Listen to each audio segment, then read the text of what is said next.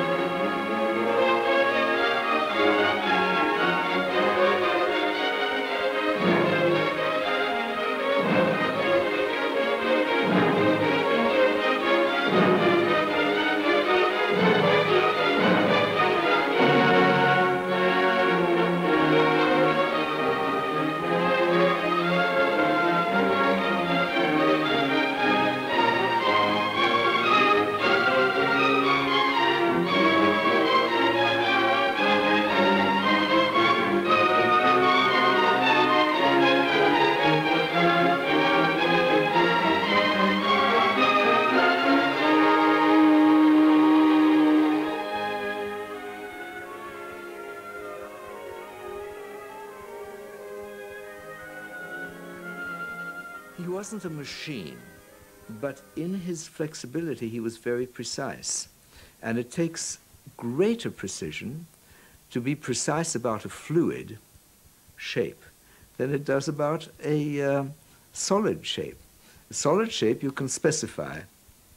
You can give it the angles you decide and the planes and the area, and you can be quite specific about that. It can be also very complicated, very complex. But to be precise about a living, moving fluid, that is, I think, really, that requires great skill. The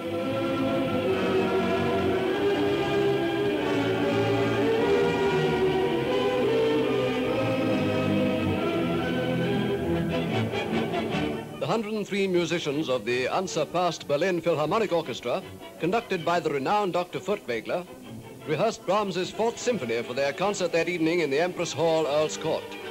The Berlin Philharmonic was invited to Britain by the Dean of Oriel College, Oxford, leader of the movement called Christian Action, as a gesture of reconciliation.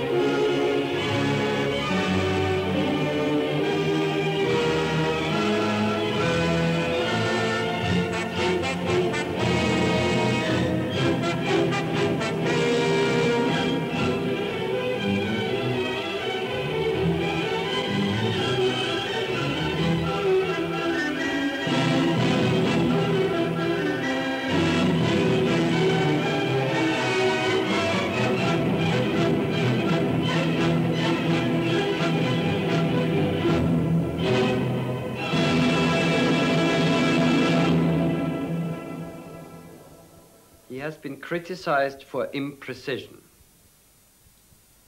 The criticism is justified, but the evaluation isn't.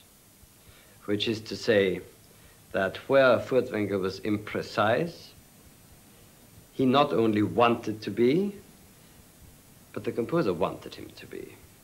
Let me give you one example. First, a performance of Beethoven's Ninth Symphony under Toscanini. I wasn't there myself, but I gather that as soon as the introductory bars, Furtwängler, who was there, jumped up from his seat, shouted bloody time beater, and left the concert hall. What had happened, what had aroused him so, was that Toscanini took the opening sextuplets very precisely, so that you could hear them as sextuplets.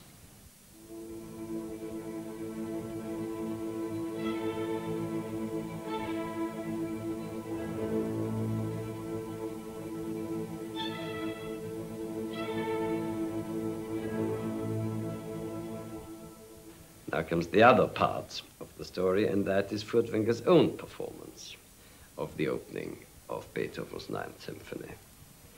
There you couldn't hear a thing. You certainly couldn't hear sextuplets. What you could hear was a vague, tense noise. The beginning before the beginning, as it were, which is exactly what Beethoven had intended it to be.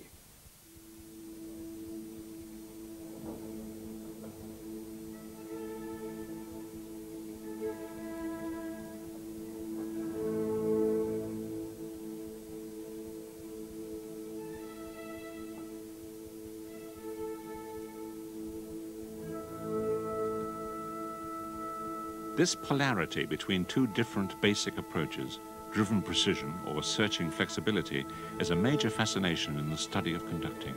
Debate still rages over who was right, Furtwängler or Toscanini. Toscanini was example which, like my teacher said, is objective conductor, who after romantic time came back, follow very much a score. And his Beethoven was very objective, you know. Is no ritenuto, no ritenuto. If it's crescendo, it's crescendo. Very, very, really with great spirit, how he was, of course, very objective. Then Furtwängler, as opposite, he was more subjective and more individual. And he could make, you know, some rubatos and different in tempis, and sometimes he went so fast, crazy tempos, sometimes too slowly, but it was always very interesting. But there was no doubt about it. The precision of Toscanini could be just as effective as the flexibility of Furtwängler.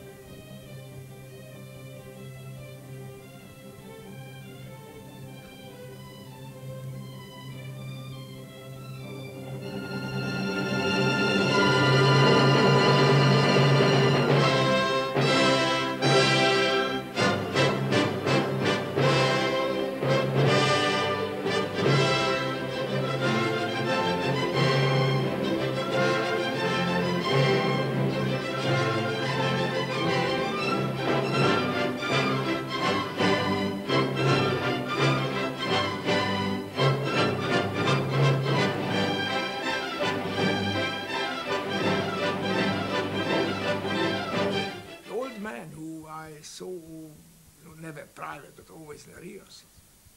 Never stopped learning. Either rehearsed or worked or looked or never.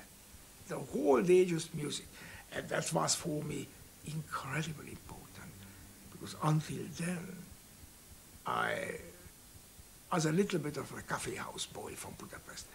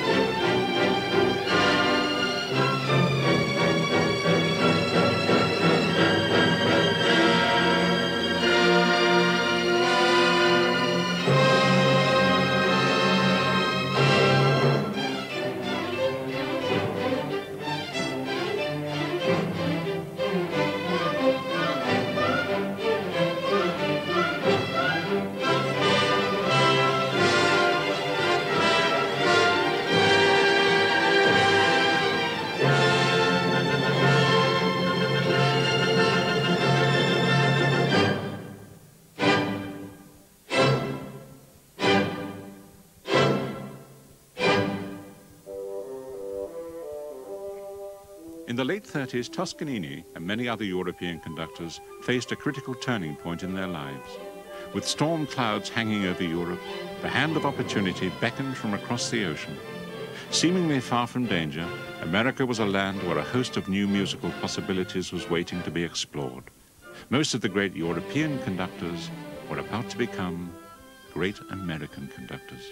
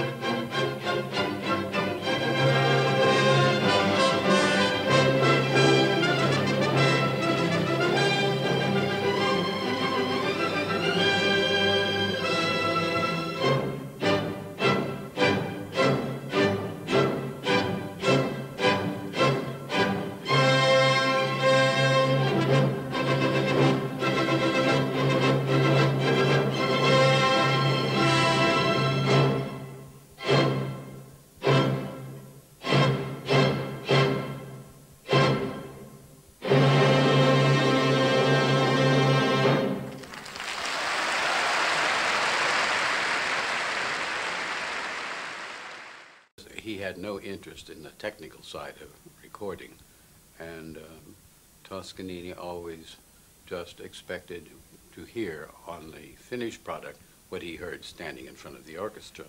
And of course, in those early days, that wasn't always possible because of the limitations of his huge dynamic range.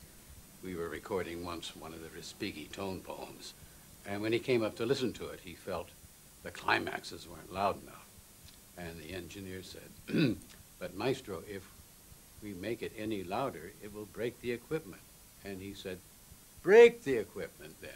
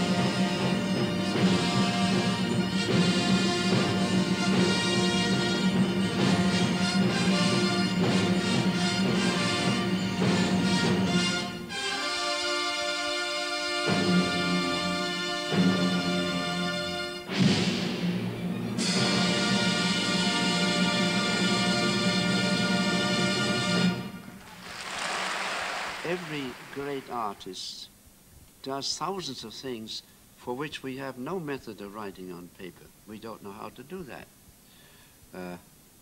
And we have to, through imagination, through feeling, through I don't know what, some instinctive quality that some artists have, we have to try to understand and reproduce and give to the listening public what we consider was in the mind and soul of the composer.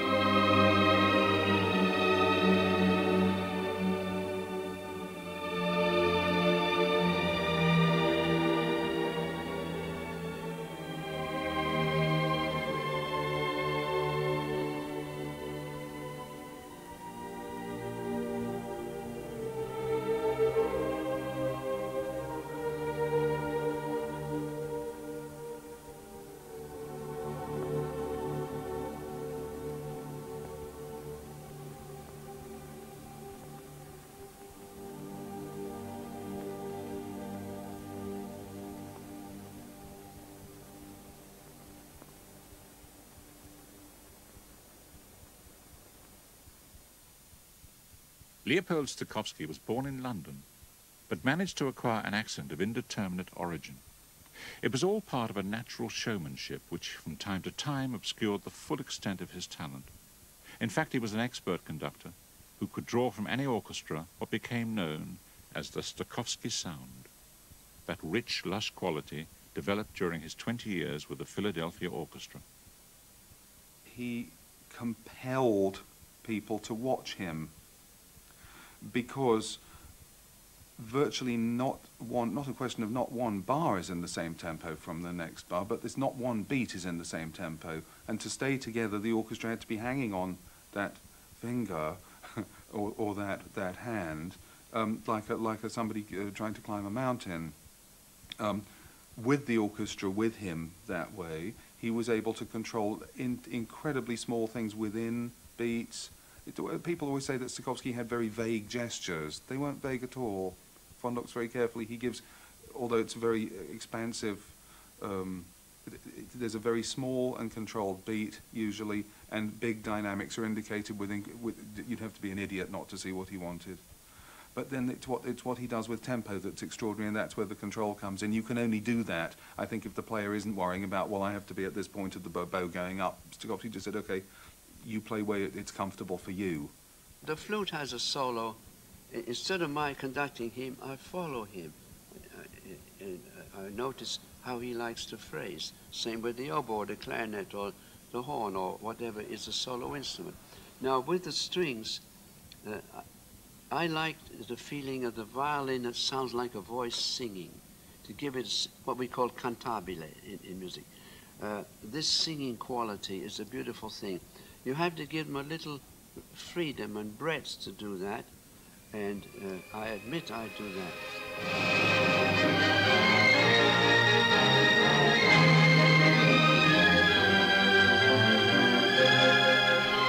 The visually dramatic, sweeping gestures he used to achieve that sense of freedom and breadth were perfect for the romantic visions of Hollywood. Stokey loved being famous, and he wasn't at all shy about using Hollywood as a means to enhance that fame.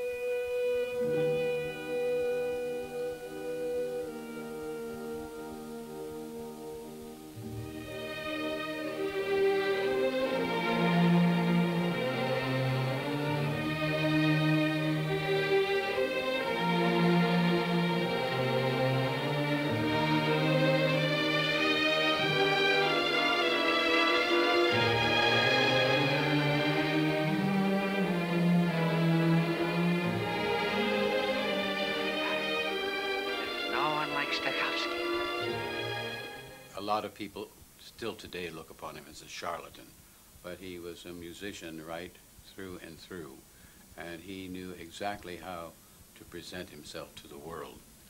But when it came to conducting, I still think there was no one before him or since who knew how to make an orchestra sound. You might not have agreed with the sound. It was terribly lush and sometimes perverse, but it certainly ravished your ear. It wasn't charlatanry. He really did believe in it. He believed that the huge sort of Victorian organ sounds that he got in the Bach toccata and fugue were justified. And when you listen to it, it's a terribly exciting sound.